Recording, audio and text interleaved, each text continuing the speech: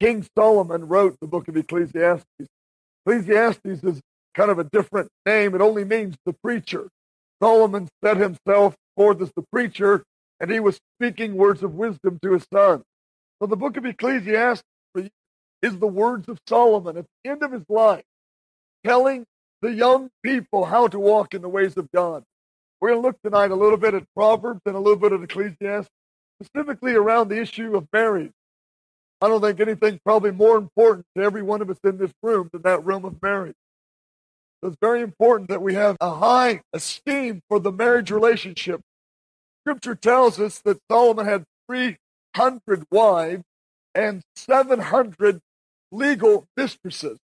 So he really had 1,000 wives. There was a little bit of difference, but not a whole lot. Now, the scripture told Solomon not to do that. We find that he backslid. He fell away from the ways of God.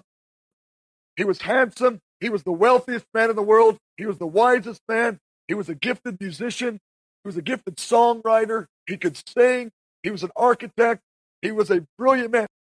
He was a man that a lot of people would say had it all together. And yet he forsook God in the prime of his life. And at the very end of his life, he returned unto the Lord.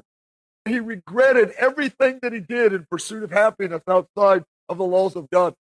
He regretted that he ever had 1,000 wives.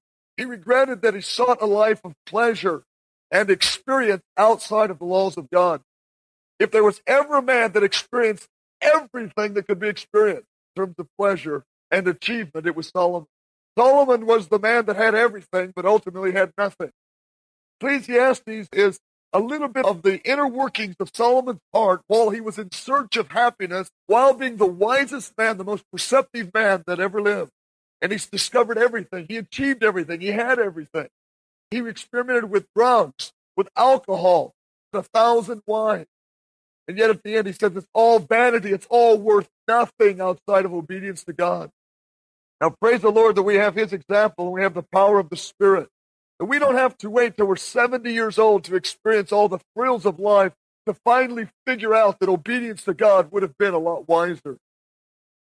He grieved over the way he spent his life. In the end, he said, all that I've done will come under the evaluation and the judgment of God. And he says, blessed is the man that walks in the ways of the Lord. And he cursed the days of his youth and of his prime of his life when he didn't heed the ways of the Lord. But you and I don't have to do that because we have his example. We have the word of God in our hearts. We have men and women around us that are pursuing God. I tell you, if you're going to be a man in the way that God meant men to be, you need to be a man that fears the Lord.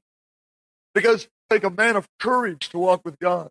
Yet that man will be highly rewarded by the Spirit of the Lord. But it takes a man of courage, a man of wisdom, a man of principle. Any guy can follow the passions of his heart and seek to live them out and live by the instincts like an animal. But it takes a man after God's own order to stand up and say no to sin, to be a man of integrity and honesty, and to love his wife